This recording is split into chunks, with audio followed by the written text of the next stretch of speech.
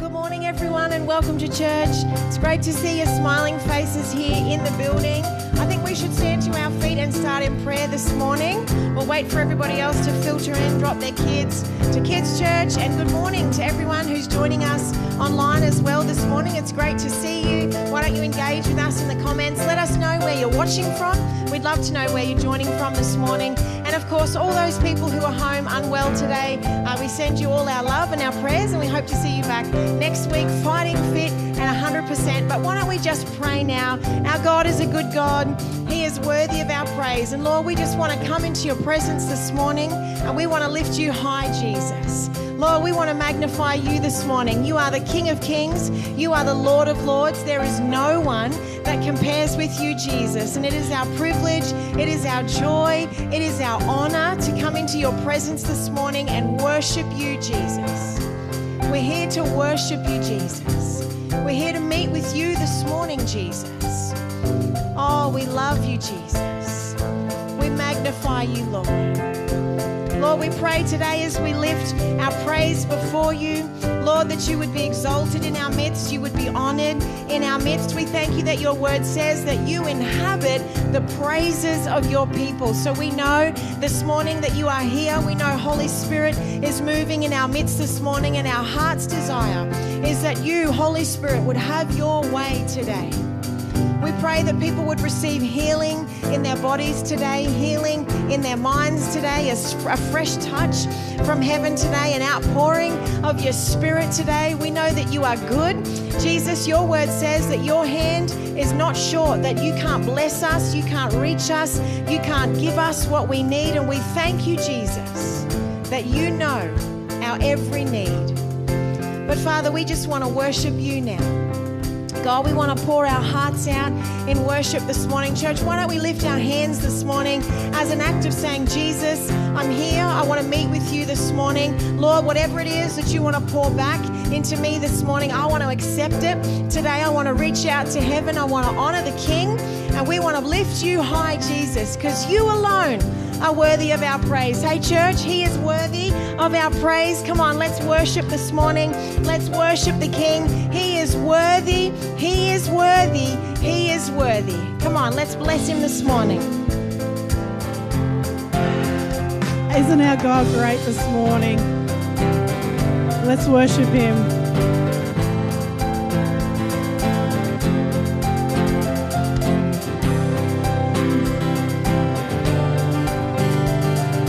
Water you turned into wine.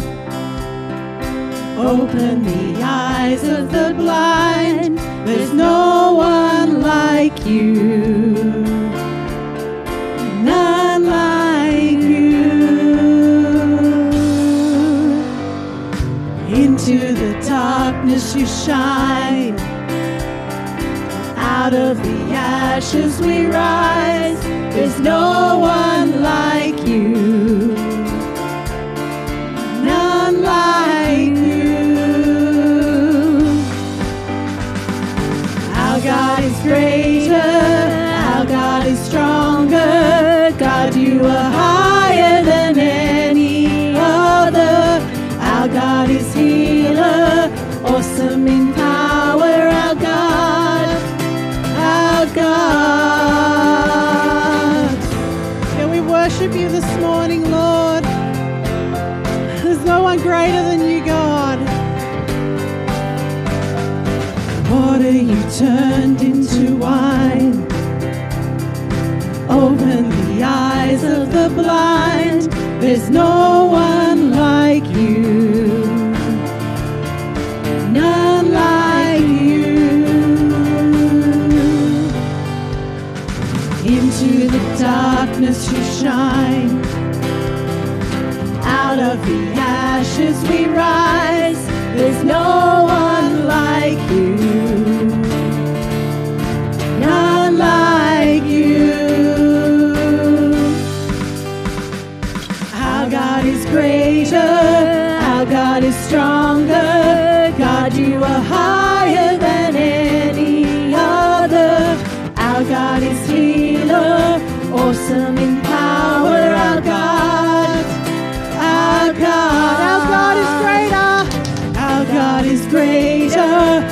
God is stronger. God, you are higher than any other. Our God is healer, awesome in power. Our God, our God. Our God's greater, church. We lift him on high this morning. And if our God is for us, then who could ever stop us? And if our God is with us, then what can stand against? And if our God is for us, then who could ever stop us? And if our God is with us, then what can stand against?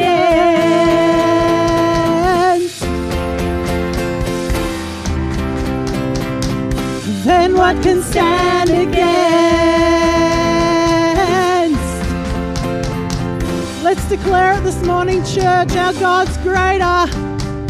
Our God is greater. Our God is stronger. God, you are higher than any other.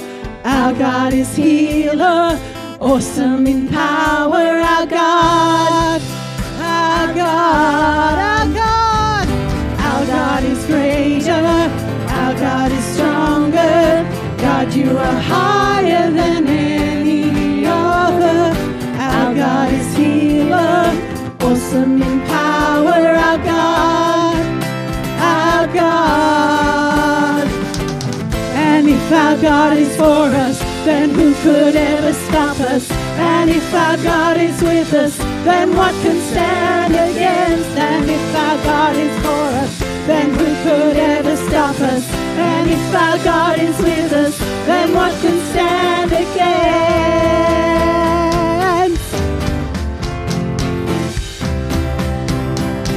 Then what can stand against?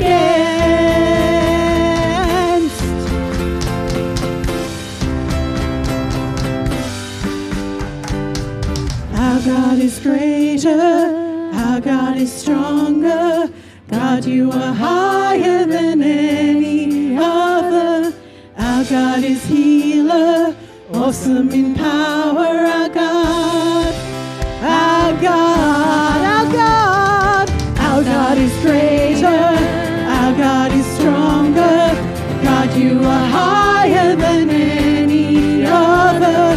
Our God is healer, awesome in power. Our God, our God. Our God is greater, our God is stronger. God, you are higher than any other. Our God is healer, awesome in power. Our God, our God. We praise you this morning. We lift your name on high, Jesus. Oh, we worship you. You are the Lion and the Lamb, Lord God, and you are coming. You are coming on a cloud. We glorify you this morning, God. Oh, you're holy, Lord.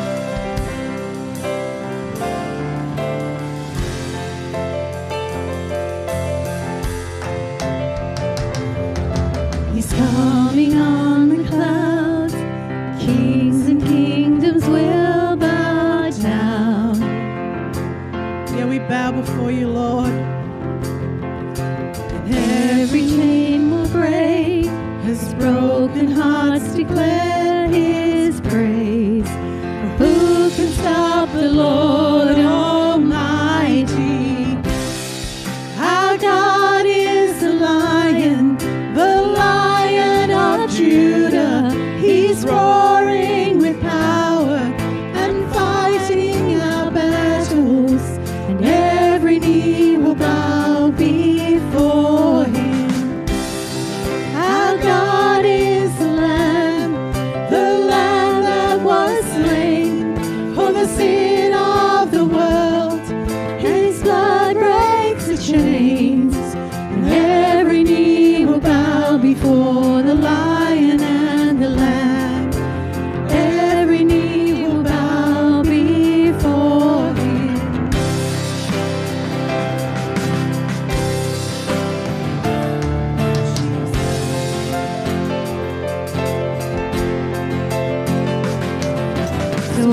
Open up the gates, make way before the King of Kings. The God who comes to save is here to set the captives free. For who can stop the Lord Almighty? Our God is the Lion of Judah. He's roaring with power and fighting our battles, and every knee will bow before him. Our God is the Lamb that was slain for the sin of the world. His blood breaks the chains, and every knee will bow before the Lion and the Lamb. Every knee will bow before him. Our God is the Lion of Judah. He's roaring with power and fighting our battles, and every knee will bow before him. Our God is the Lamb that was slain for the sin of the world, and his blood breaks the chains. Every knee will bow before the Lion and the Lamb. Every knee will bow before him. Oh, we bow before you, Lord Jesus. Holy One.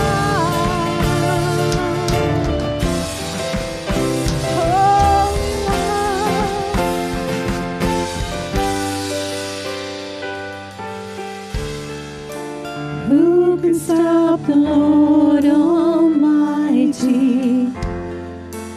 Who can stop the Lord Almighty? Who can stop the Lord Almighty? Who can stop the Lord Almighty? Who can stop the Lord Almighty? No one. Who can stop the Lord Almighty? Who can stop the Lord Almighty? Who can stop the Lord? Our God is the Lion of Judah. He's roaring with power and fighting our battles, and every knee will bow before him. Our God is the Lamb that was slain for the sin of the world. And his blood breaks the chains, and every knee will bow before the Lion and the Lamb.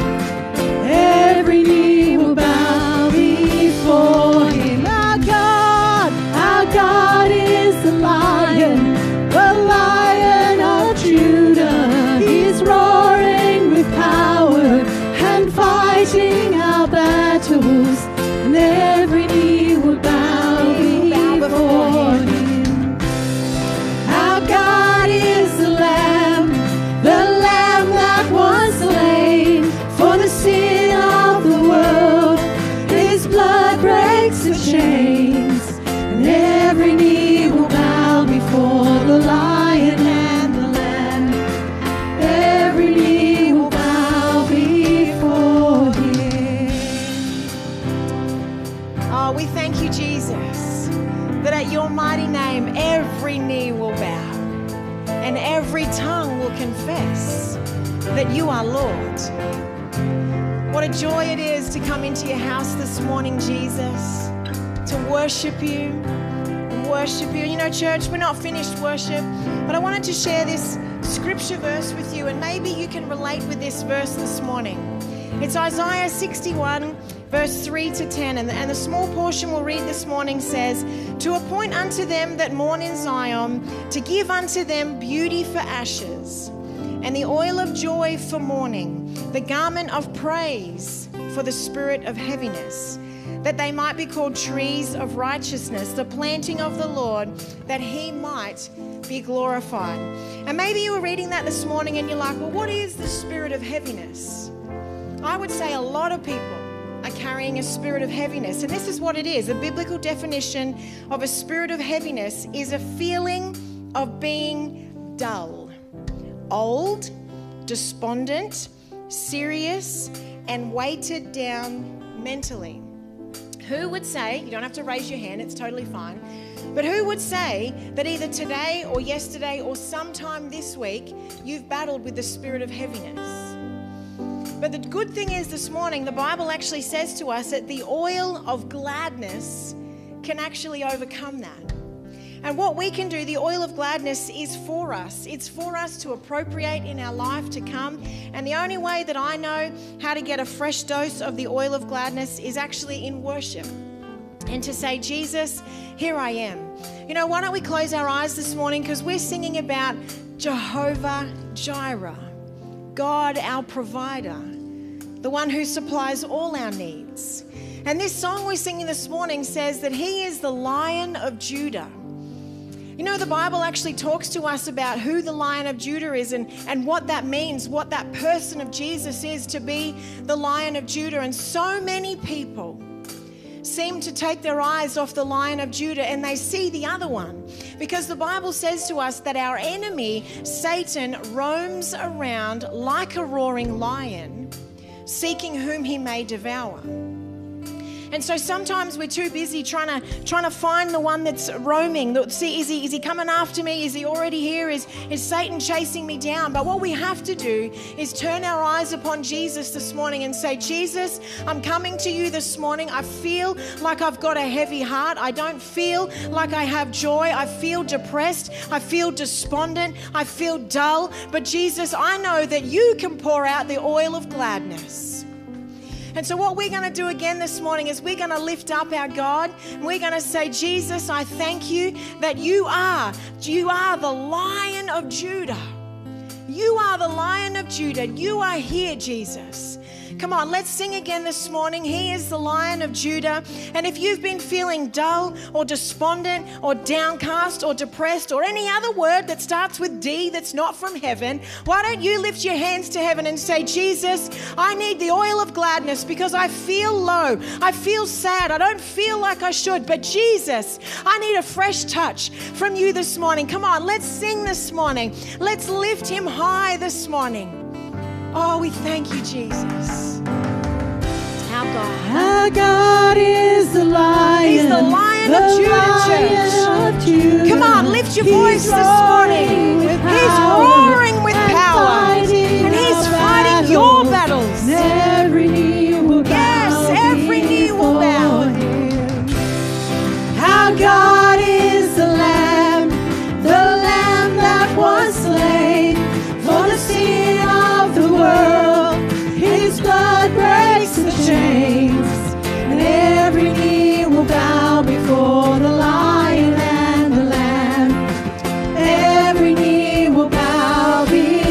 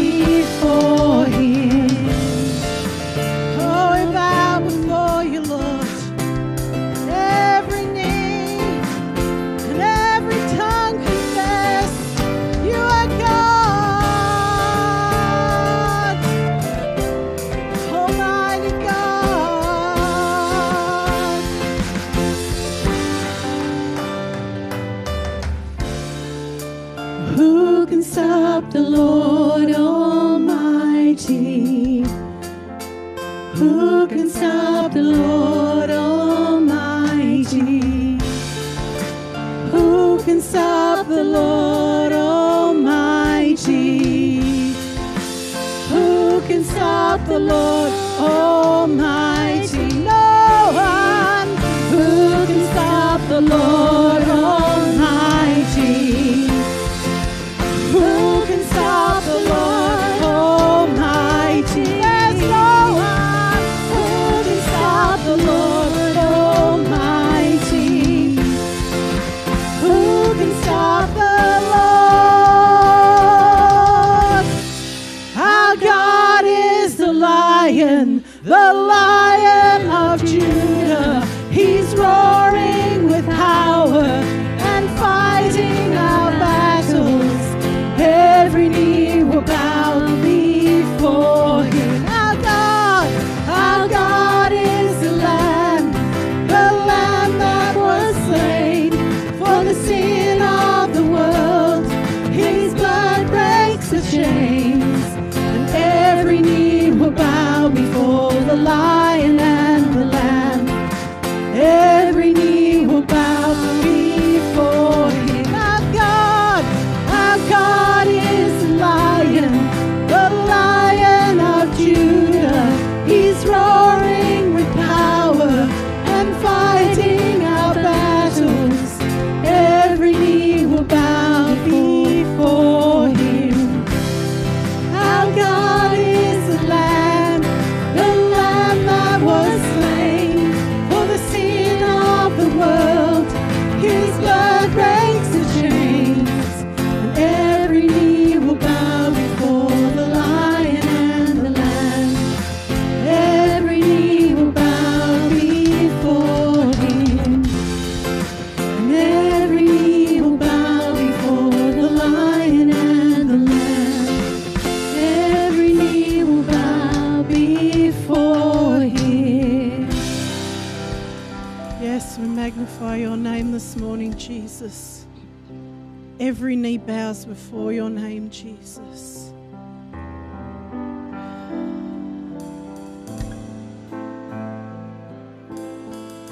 Jesus, we worship you this morning.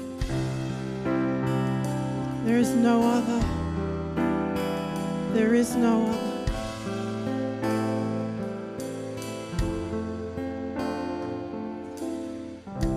Your grace is enough, more than I need. At your word I will believe. I wait for you. Draw near again. Let your spirit make me new, and I will fall at your feet. I will fall at your feet, and I will worship you here.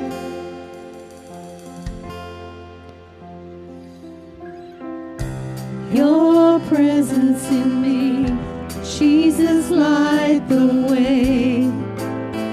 By the power of your word, I am restored, I am redeemed. By your spirit I am free, and I will fall at your feet. I will fall at your feet, and I will worship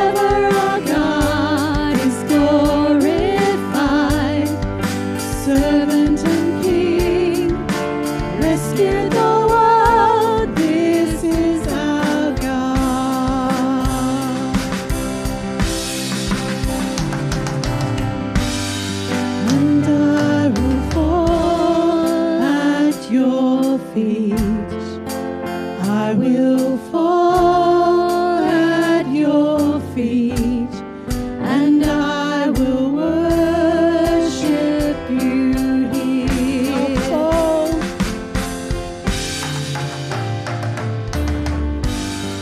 And I will fall at your feet. I will fall at your feet, and I will worship you here. Freely you gave it all for us. Surrender your life upon that cross. Great is your love, poured out for all. This is our God, lifted on high from death to life. Forever our God is glorified. Servant and King, rescue the world. This is our God. I'll fall. And I will fall at your feet. I will fall at your feet, and I will worship you here.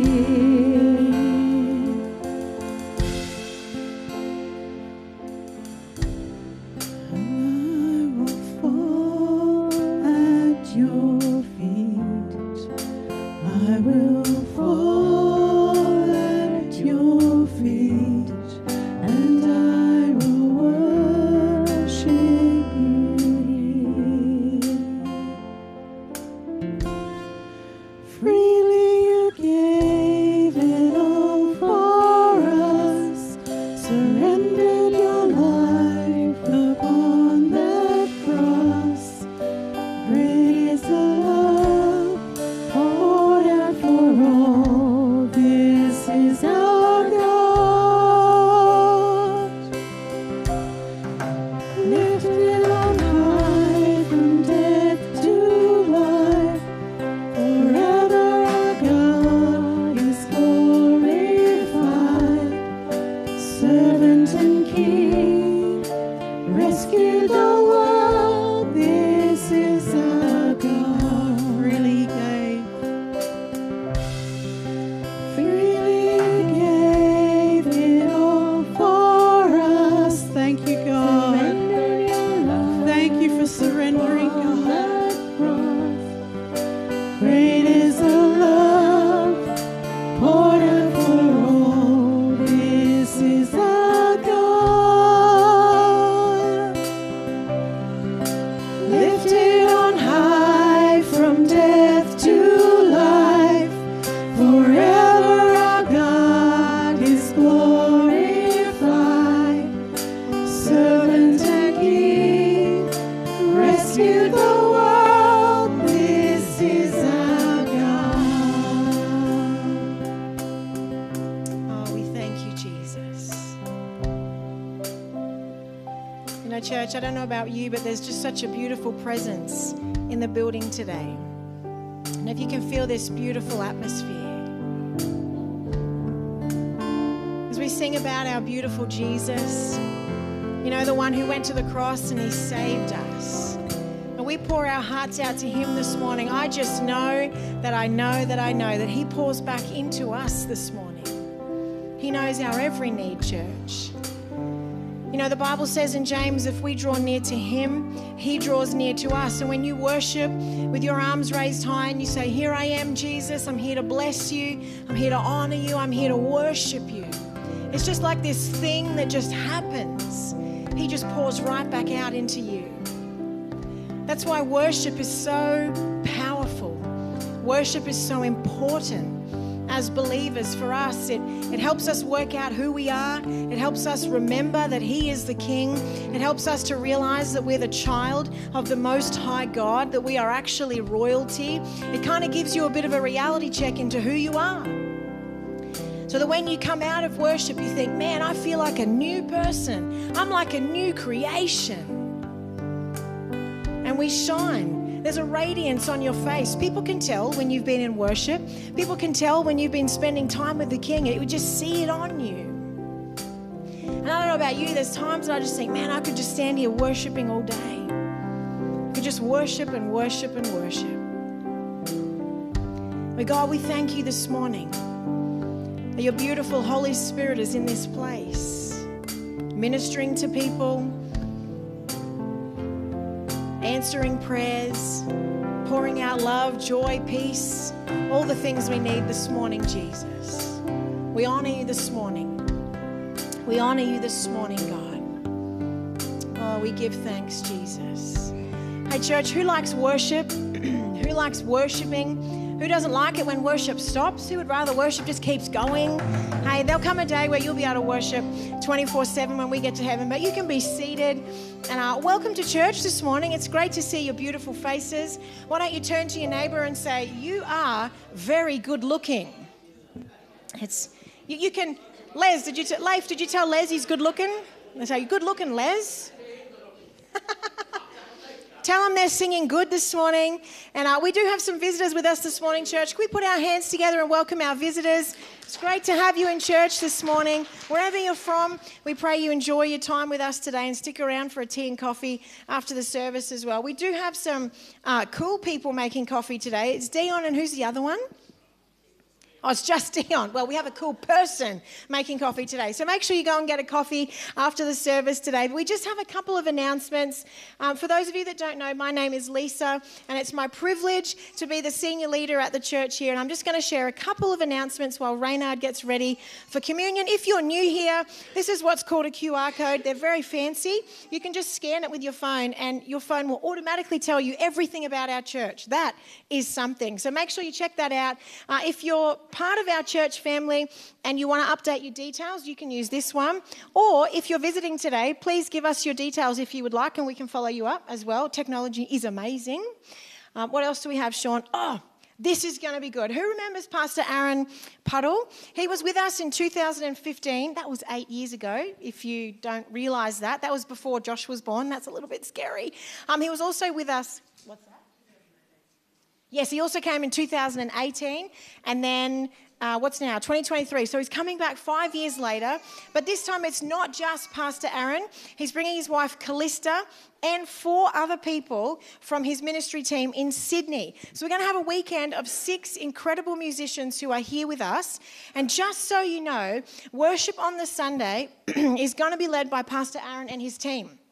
So they don't have a sound guy, sorry James, or a computer guy, sorry lads, but they do have the people up the front here. So they're going to lead worship for us on the Sunday morning, and then Pastor Aaron will preach, obviously. But on the Saturday night, we will have, or afternoon and evening, a special opportunity for all of our worship and creative arts team to get together with Pastor Aaron and Callista and the other 4 people, and they just want to sow into our worship team. And they just want to bless you. So if you're part of our musicians, singers, creative people, technical people, anything like that, keep your ear out for information. That'll be a special event just for you, and they're really looking forward to spending time with you.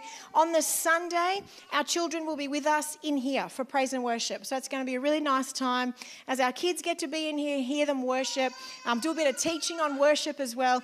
Pastor Aaron loves kids. He just loves little people, and he's just so looking forward to being with us in, I guess that's 2 weeks' time, is it? I hope so. When I rang him on Friday, I said, looking forward to seeing you next weekend. And he said, well, I won't be there, but I hope whoever's preaching is good. No, it's 2 weeks' time, so that's going to be great. What's up next, Sean? Our prayer meeting tomorrow night. That's awesome, 7:30 p.m. We hope that you will join us. It's a great time of getting together, praying for the church, praying for world events, praying for whatever, as the Spirit leads us.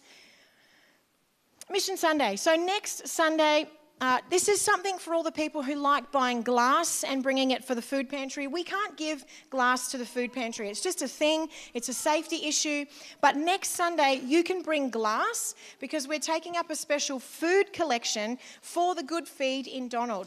So the Good Feed is averaging more than 60 people on a Monday night that they're feeding. And the one thing that they've really requested would be super helpful in this season, they have rice coming out their ears. What they don't have is sauces to put with with the rice. So Mel has said if you can see, like, the Dolmio sauces, Cantong, I think is the other one. Any sauce, a simmer sauce that somebody can just put through rice and meat, that would be really helpful to them. So when you do your shopping this week, if you want to pick up a jar or two of that and bring it along for them, that would be a huge blessing. As I said, they got rice coming out their ears, but nothing to go with the rice. So simmer sauces is what they've requested. I think you can also get them in sachets if you want to. However you get it, they will be extremely grateful and extremely thankful. So that's next week, as well as our missions offering will also be collected next week. Now, I have to tell you a massive praise report. I know Maravic's going to love this, and Chris, who's in Kids Church. We have been praying for months now that our monthly missions collection would cover our monthly missions allocations. So each month our church gives in excess of $500 to missionaries around the place. And previous to that, that was just coming out of general tithes and offerings. But we really felt we wanted the church to get a picture of who our missionaries were, who we were supporting, and to actually sow directly into that. So we're so happy to say our last missions offering was 1.5 times what we needed for our missionaries. So thank you, church, for taking up the call of generosity. The more you give, the more we can bless people. It's definitely a praise report. And next Sunday, our missions report is coming from Voice of the Martyrs. So we'll be hearing more about what's happening around the world with Voice of the Martyrs. I'm sure if you've turned on the news lately, you would know there's some big world events happening at the moment. So it's going to be great to hear from Voice of the Martyrs what they're doing and what they're up to. So that's next Sunday for Mission Sunday. And also, if there's any time left, we'll let Pastor Kevin preach. How does that sound, Pastor Kevin? No, we'll give you some time to preach. So next Sunday is missions offering. Is there anything else? Here's some ways to give. That would be wonderful. So we do have our AGM next Sunday, and we will be sharing with the broader church, with our church members, how the church is going at the AGM. If you would like a copy of the financial report, please ask any board member, but maybe it's just best to ask Maravik because you got it on email. That might be the best one. Does everyone know who Maravik is? Maravik, in her non-church life, is actually a chartered accountant. So she's kind of like up here when it comes to numbers. And she was showing us the finance report the other night. And with all due respect to accountants, I nearly had a headache. The numbers were spinning on the page, and I'm thinking, how on earth do people know what these things are? But you have a beautiful gift to actually break it down for people like me that kind of go, just tell me the end result, just tell me the bottom line. So we're going to share all that with the church next week. We're really excited to share with you a few things happening in the life of the church. So the AGM is straight after the service. So once you've heard a great sermon from Pastor Kevin, we'll go and get a coffee and we'll come back in for that as well. So that's next Sunday. These are the ways that you can give. We have noticed another praise report. We have noticed that more people are now giving online, and people who are giving from our online church, which is a huge blessing. So thank you. We know you don't join us face to face, but obviously you call our church home. So thank you for sowing into here as well. It is a blessing. I just think when we get to give into the kingdom of God, what a joy it is to know that we are counted in salvations. When you know that, I gave towards that project, I gave towards that ministry, I gave towards that preacher, whatever it was. It's a real joy. So Sean's getting ready to take up the offering for us now. And I promise, Reynard, I'll let you do communion any second now. But if you do want to give cash or check this morning, Sean will take it up. But let's take a word of prayer, and I'll take a deep breath. Heavenly Father, thank you, Lord, for an opportunity to once again sow from the increase that you've given us to have each in our families. God, I thank you for the ability to work. I thank you for the ability to invest, the ability to create funds, however that is, we do that. And we thank you, Jesus, that all of that comes from you. And so, God, this morning we give of what you have blessed us with back into this storehouse, back into your local church, so that we can go beyond, Lord. We can give to missionaries. We can give to visiting speakers, Lord. We can give to food banks. We can give to soup kitchens, God, whatever it is, the need that comes. I thank you, Lord, that we are a generous church and that we can bless people in abundance. We give thanks this morning, God, I pray, as everyone gives with joy in their heart, Lord, that you would do as your word says and you would open the windows of heaven upon them. I pray you bless every person in Jesus' name. And everyone who agrees said, Amen. God bless you, church. I just want to share one funny story, and then I promise, Ryan, you come out the front here. So a couple of weeks ago, I wasn't able to go to Horsham to do my normal grocery shop, and I was talking to my mother-in-law about this, and it was a conversation I used to always have with Mari, Les. We would talk about IGA, where we live. I won't name the town, but it's very expensive. And so if you did your weekly shop there, you would, it's expensive. It's a lot. And I said to Marlene, it's got to be done. I've got to go. But what I'm doing is I'm praying for specials. And she goes, I'm looking forward to hear how it goes. So we used to talk about Mari with this all the time, Les, and she'd text me, say, mince is on special. And so I'd go down. And anyway, I went down to IGA, and I'm not joking. My shopping list was on special. So Esther's nappies are expensive, were 40% off. So I'm just walking around getting all these things and thinking, did anybody else notice that everything I'm getting today is on special? And then, Reynard, I got a roast chook, a big roast chook that was $20 down to $12. I mean, you can't buy the materials for that, right? Chooks are expensive. So it was a really great day. But what I wanted to encourage you in that is when we say God opens the windows of heaven over you, it doesn't always mean you get a check in the mail. I mean, that would be good. That would be good, wouldn't it, Reuben? I'd love a check in the mail. Who wouldn't love a check in the mail? But God looks after you in so many ways. And I ended up saying to Marlene, I spent the same amount at this expensive grocery shop that I would have spent if I went to Horsham. And honestly, I just thought, God knows. And to God be the glory, because he's awesome, isn't he, Reynard? Now, as I promised, you can take him. All right. Thank you. So before we get into the word, let us start with prayer. Father God, thank you for this opportunity to dive into your word. I pray that you will bring understanding and wisdom, and that we can learn from you today. In Jesus' name, everyone who's ready for the word said, Amen. Amen. Good morning, church, and for those online, good morning. So today's topic is about John 14:6. Anyone know the verse by heart? All right, I'll read it. So Jesus says, I am the way, the truth, and the life. No man will come to the Father except through me. So Jesus is the only way. 1 Timothy 2:5.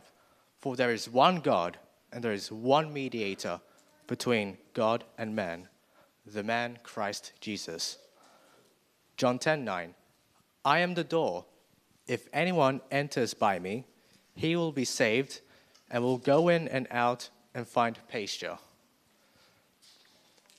Acts 4:12, and there is salvation in no one else, for there is no other name under heaven given among men by which we must be saved. So we know Jesus is the only way to heaven and to God, but Jesus is the truth as well. 1 John 5:20. And we know that the Son of God has come, and he has given us an understanding that we may know him who is true, and we are in him who is true, in his Son, Jesus Christ. This is the true God and eternal life. John 1:17. For the law was given through Moses, but the grace and truth came through Jesus Christ. So we know that Jesus is the way, he is the truth. He is also the life. 1 John 5:11-12. And this is the testimony that God gave us eternal life, and this life is in his Son. Whoever has the Son has life. Whoever does not have the Son of God does not have life. John 11:25-26. Jesus said to her, I am the resurrection and the life. He who believes in me, though he may die, he shall live. And whoever lives and believes in me shall never die. We serve the one true God, and the bridge between him and humanity isn't through Muhammad. It isn't through Buddha. It isn't through any man. It is through Jesus, who is fully man and fully God. He is the one and only way to the Father. Jesus is truth. He speaks truth and lives in truth. He is life. Through him, we have eternal life with the Creator. That is because of the work done on the cross. Jesus died so that we can live. He died so that we can have salvation in him. He took on the punishment of sin, the punishment we were supposed to receive. Romans 6:23. For the wages of sin is death, but the gift of God is eternal life in Christ Jesus our Lord. But the good news is, 3 days after he died, he rose from the grave and he lives on, sitting on the right hand of the Father. And this is what communion is all about. We remember the brutality Jesus faced. His body was broken for all of our sins. His blood was shed for us to establish a new covenant between man and God.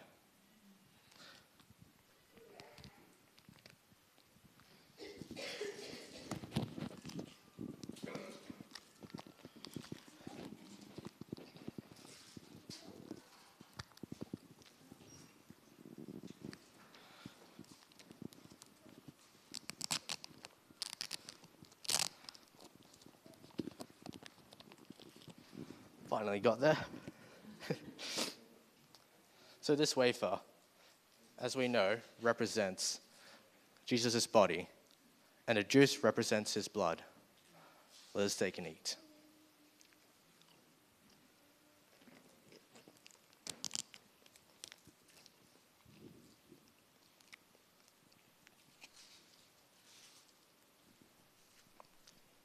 Thank you, Jesus, for everything you have done.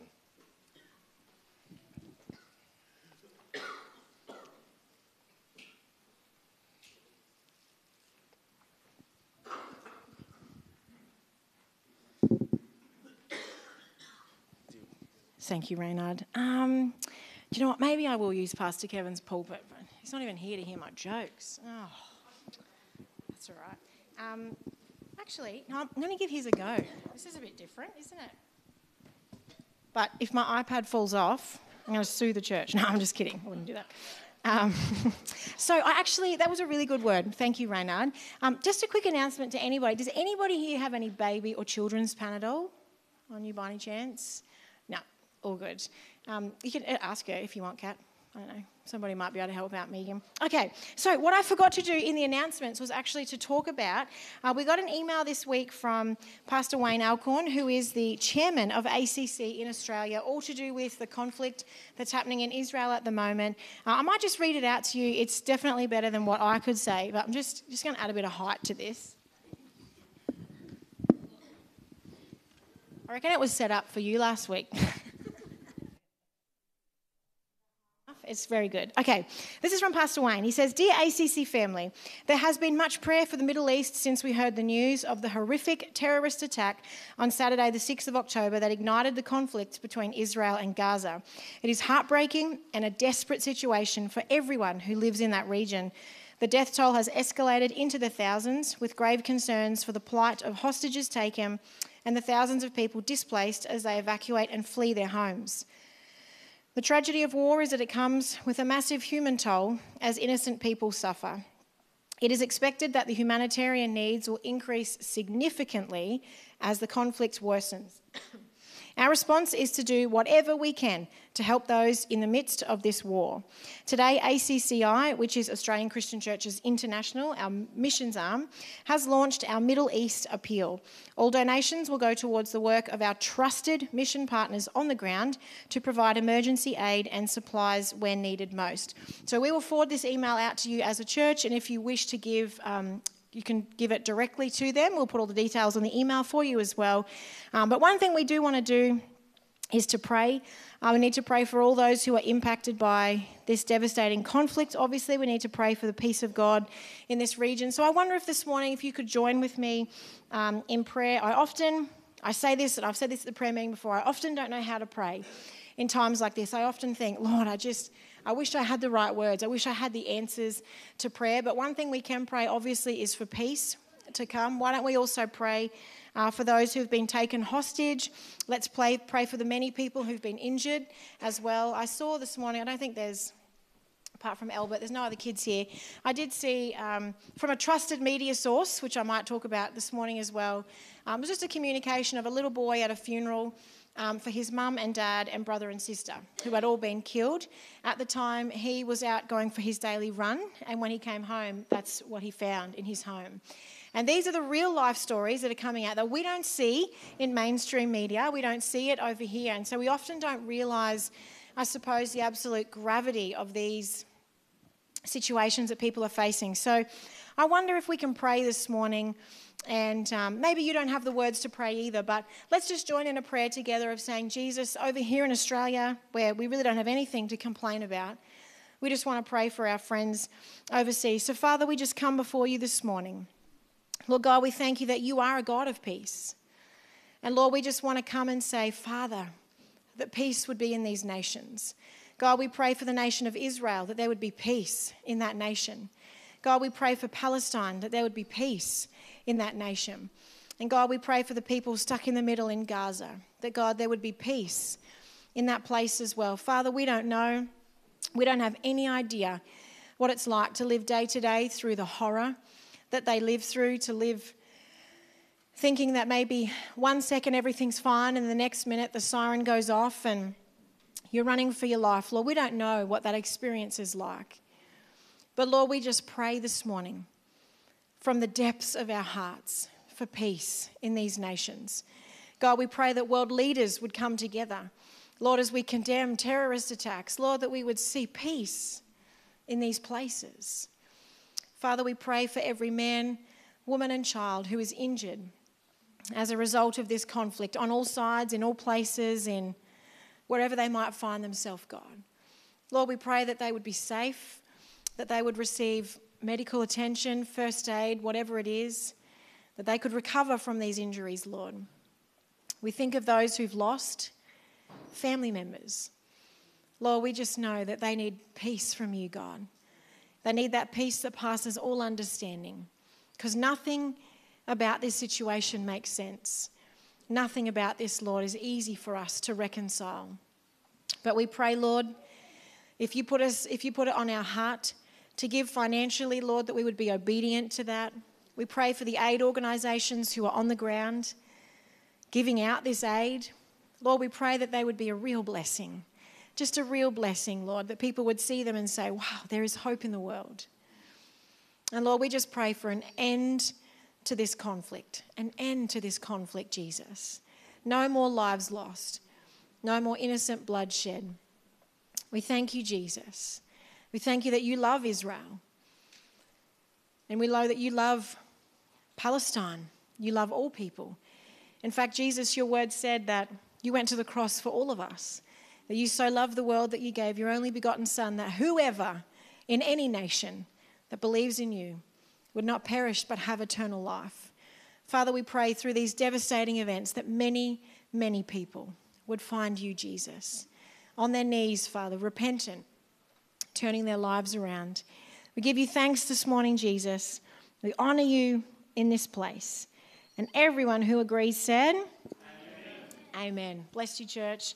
Don't know if you've seen Pastor Kevin, but I'm using your holy pulpit here, just borrowing it. I'll give you a rating after the service. But my message this morning, if you're a note taker, and it's not going to go for too long either, so it's all good, you can relax. But my message this morning is entitled, A Case for the News and Media. Oh, you already knew that because you got the church text yesterday.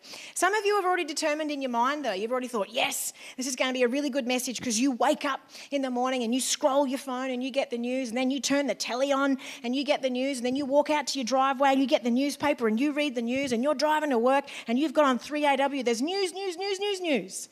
You get home and Sky News is on. It's like your perfect day. Some people live for the news. And so you're thinking, this is going to be a great message today. There's others already, you disagree, because you think that the media is the devil's tongue. Nothing good comes from the media. We shouldn't be listening to the media. We shouldn't be reading that rubbish. We should be spending all our time in the Word of God. And there's others, if we're honest. Most of us, we're somewhere in between. What is, as a Christian, the right response to media? What is the right response to the news? I want to give you a case today for the news from a Christian perspective. So I might not be right, I'm just giving you a little case. You know, when I was at school, you may have already picked up on this, I liked talking. And my English teacher thought, let's put this talent to good use and put her on the school debate team. I feel like that's a good use for her. And I loved it.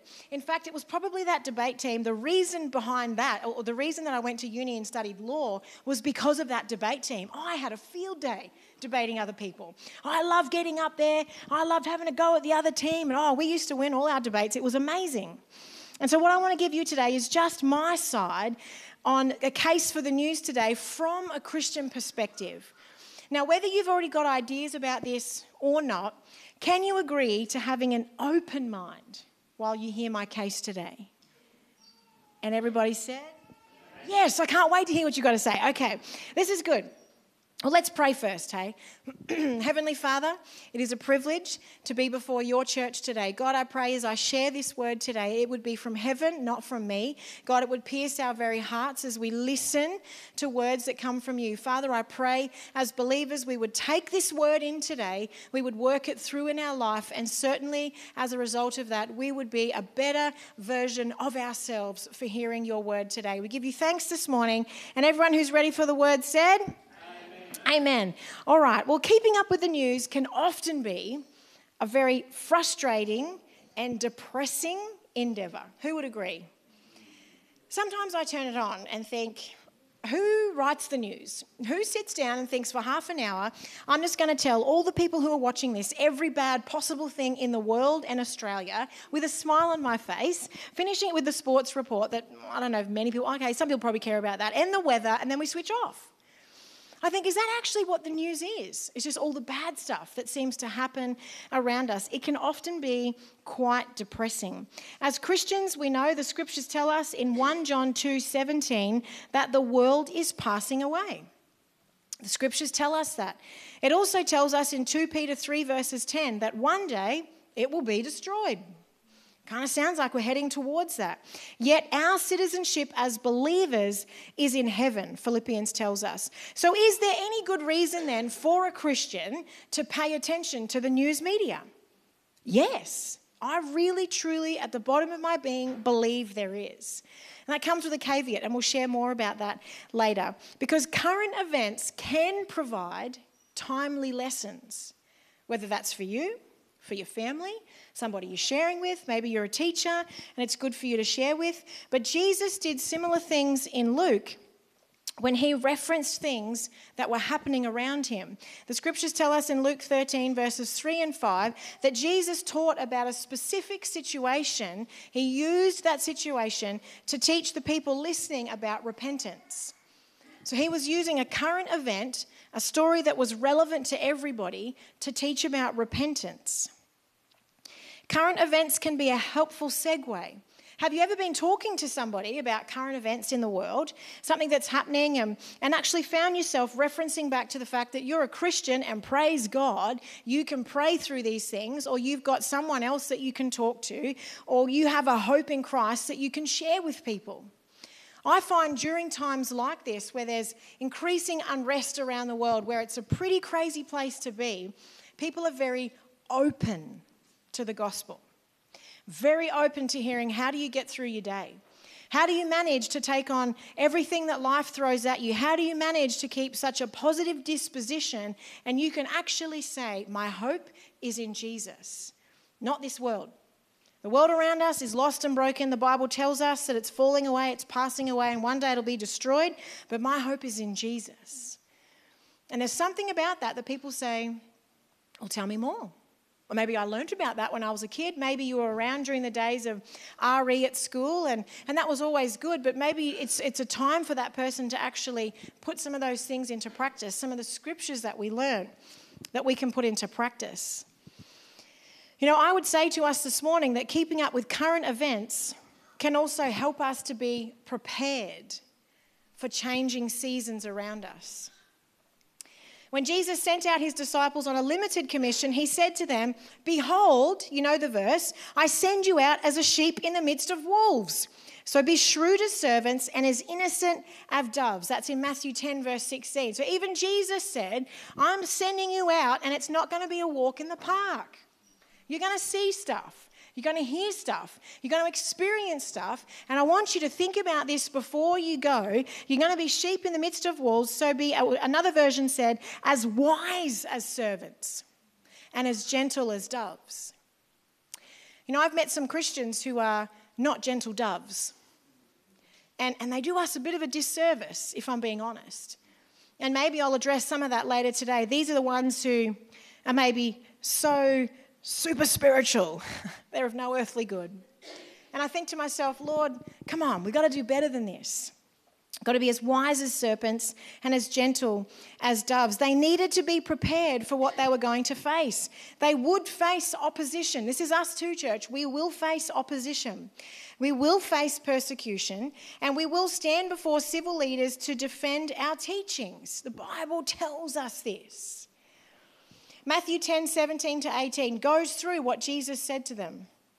But also when our brethren, or their brethren, in Antioch heard from the prophet Agabus, that's a cool word, Agabus, that a famine was coming, they determined in their hearts to send relief to their brethren in Judea that would be affected. That's in Acts.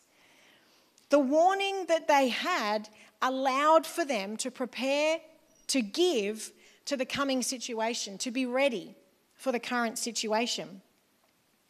Of course, we don't have those kind of prophets these days. There's no one around here that heralds a bell down the street. Come on down, I'm going to give you a prophetic word. I'm going to tell you what's happening in the regions. It's not like we have Jesus himself here to warn us either. Jesus used to walk among the people. I don't know if you can actually comprehend what that was like. Being around when Jesus was. Walking among the people. We don't have that, but we have the Holy Spirit. We can look at things that are happening around us and to be as shrewd as servants, as the Bible says, and prepare for what might lay ahead. How are you preparing your family? How are you preparing your finances? How are you preparing for what's ahead? This principle of preparedness is seen throughout the Bible. Jesus used it to emphasize the point about being prepared for his coming. He wanted to prepare us for that.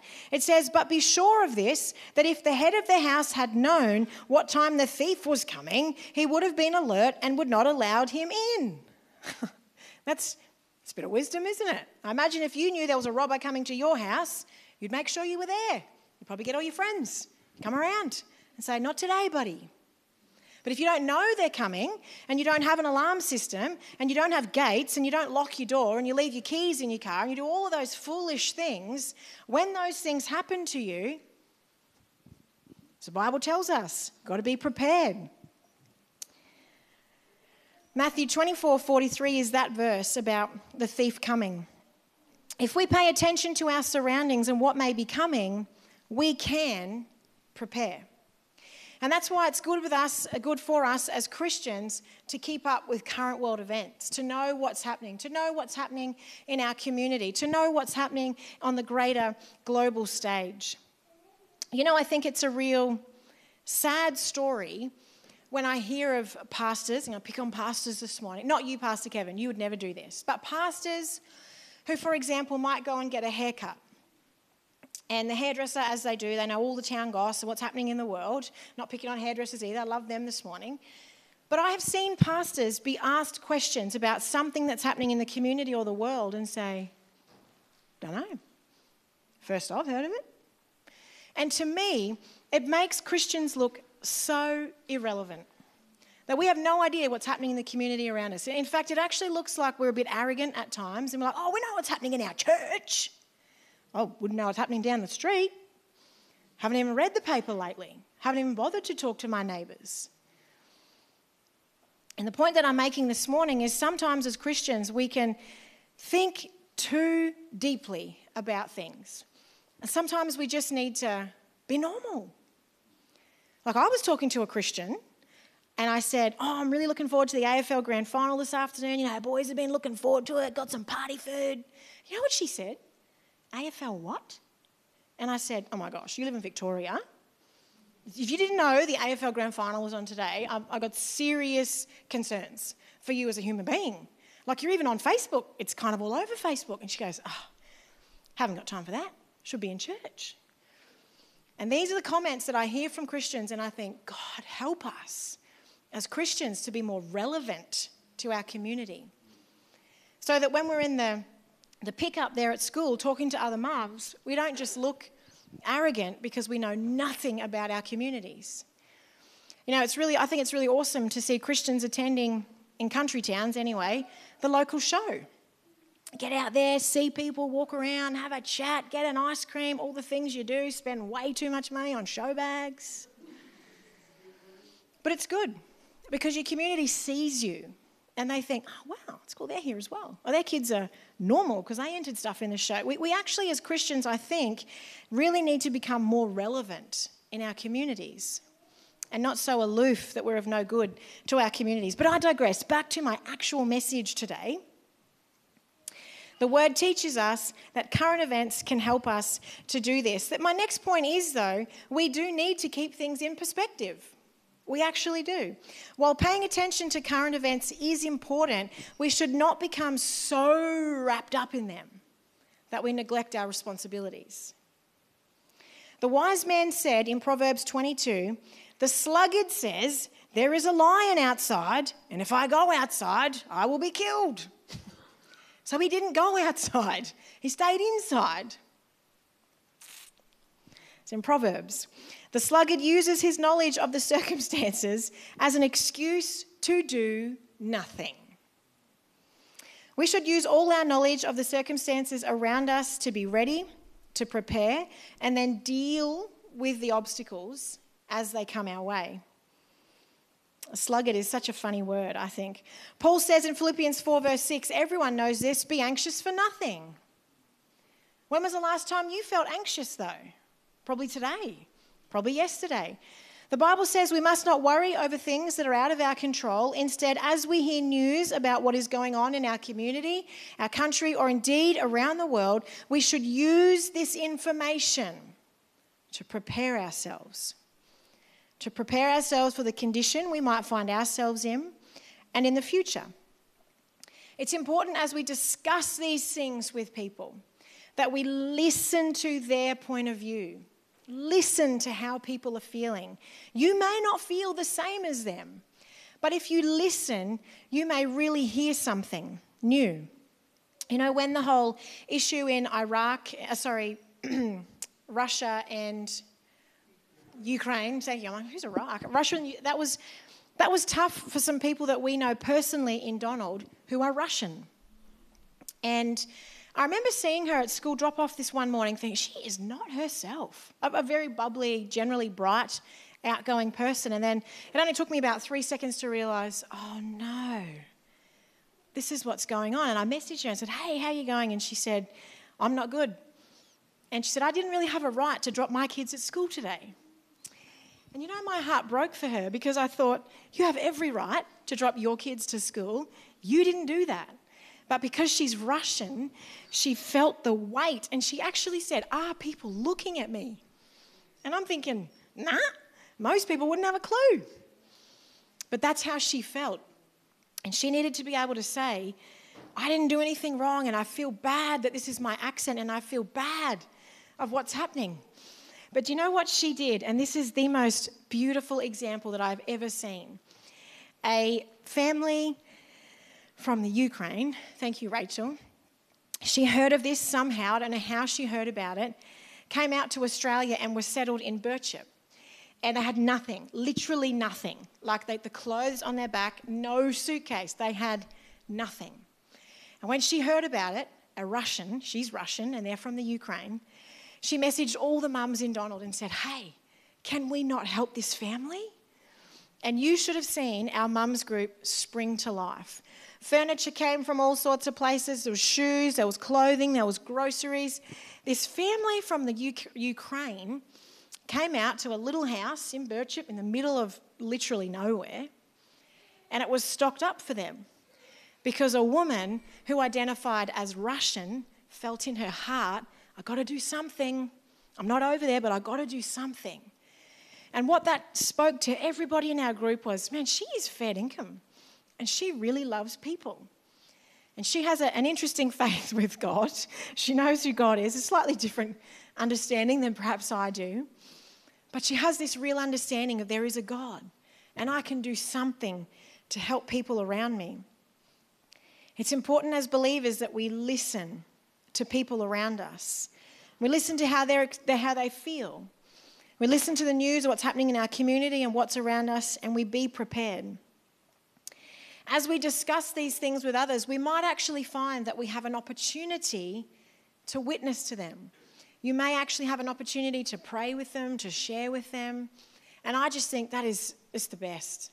Just to be able to say, you know what, I'm here. I just want to help you. I want to be here for you. I want to provide your physical needs. I just want to do whatever I can to help you. And then when they say, why would you do that for me? Oh, you know what? I'm a believer, and this is what I think we should be doing. It just speaks volumes to people. I wonder how you're feeling this morning when you watch the news. Do you feel hopeless? Do you feel lost? Sometimes I just think, if I turn it on, it's just going to upset me again. If I read the paper, it's just going to upset me again. There's so many things that are out there. But I believe as believers, it's all about a balance. So not to keep our head in the news 24/7, because honestly, I think that would make you riddled with fear. And anxiety would just bubble up all the way through you. The same is true though. So my key takeaways for today, in case you were taking notes. My first one obviously is don't consume the news constantly and become riddled with fear and do nothing. The second one is, don't be so aloof and so-called holy that you're of no earthly good that you can't even relate to people.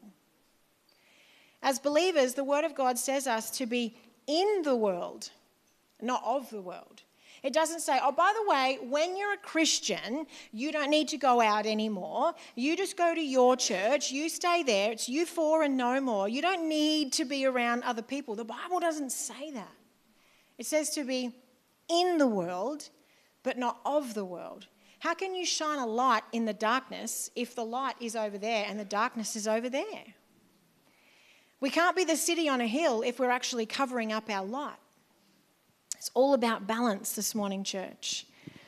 And my third point would be find the balance. How much of the Word of God do you read versus how much of the news media do you consume? There's a balance.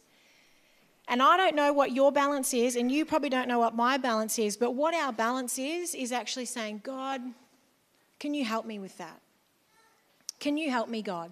Can you help me work out what is a healthy balance for me? And for me, I know watching the news before bed is a major no-no. Because obviously whatever my mind takes in before I go to bed is part of the tape that plays in my head overnight. So that's not a good time for me to do that. In fact, the best time for me to read the Word of God is before I go to bed, because I take it in and then something in my head, I don't know what it is, maybe you're like this, maybe you are different, it just goes through my head all night. And then I wake up the next day thinking, man, I really loved that scripture last night. And then I start the day in the Word, because I don't want to be anxious about anything. So I want to start in the Word of God and ground myself in the Word of God.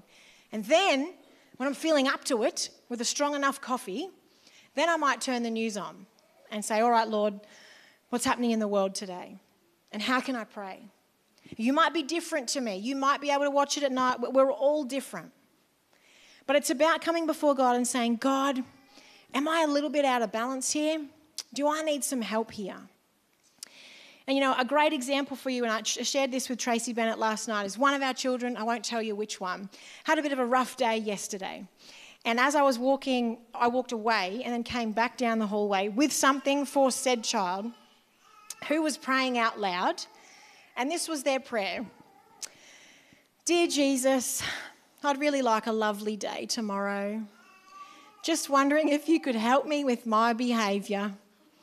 Thanks, Jesus. Amen. Out loud. I could hear it. And I was telling Tracy, and I said, oh, Tracy, You know, if you don't laugh, you'll cry, or if you cry, you laugh. It's all the same thing. Parenting's like a walk in the park, but it's Jurassic Park. That's what they say. And Tracy said, you know what? That is a prayer we should all be praying. Jesus, help me with my behaviour. Help me with my thinking. Help me with what I speak. Help me with my actions. Help me with what I do. And I learnt a lesson from one of the younger people in our house that sometimes the most simple prayer is the most effective. Didn't need to rabbit on for 10 minutes, but just needed to say, I'd like a lovely day tomorrow. Would you help me with my behaviour? And I think as Christians we can learn a lot from whichever one of my children that was. You can probably guess. But hey, why don't we close in prayer this morning? Heavenly Father, we thank you for our church. We thank you that here at Wheatland District Church we have an incredible amount of people who call this place home, and many who are away today. And Lord, we pray a blessing on them.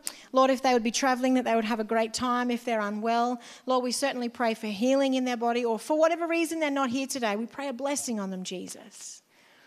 We pray for everybody this morning who's heard this message, that God, somehow in our hearts you would have touched us to ask that very important question, what is the balance for me? That the news and the media, although sometimes can be the devil's mouthpiece, we need to actually be listening to what's happening in the world around us. We need to have an idea of what's happening in the world around us. Even as Jesus himself used examples of current world events to share with his disciples, we too can use current world events when we're making examples about things or using it as a reference. God, I pray as believers that we would not be so aloof that we're of no earthly good, but God, we would be relevant in our community. God, we would be in our communities, yes, not of our communities or not of the world, but in them, God. Loving our communities, getting to know our communities, hearing the needs of our communities, hearing the heart of our communities, being the light to our community. Father, I thank you that your word says to us, a city on a hill cannot be hidden. So don't hide your light under a bushel, let it shine. And Father, I pray we as a church would be a church that's known for the light that shines out from this place. God, we pray a special blessing on every person who's here this morning. God, as we go into our week, we pray that each of us would be as wise as servants, but as gentle as doves with what we consume, how we live our life, how we interact with people, how we go about our day-to-day. Let us be as gentle as doves, Father, communicating that beautiful joy and peace and love that comes only from heaven. God, we give you all the praise this morning. We give you all the glory this morning. You alone are worthy, and Father, we just want to lift you high this morning. And everyone who agrees said, Amen. God bless you, church. I pray you go out and enjoy a lovely tea or coffee or chai or hot chocolate or whatever it is that people drink these days. But who knows that God is good? All the time. Always rely on you, Wally. And all the time? God is good. Amen. God bless you, church. I pray you'll consider joining us for the prayer meeting tomorrow night. Otherwise,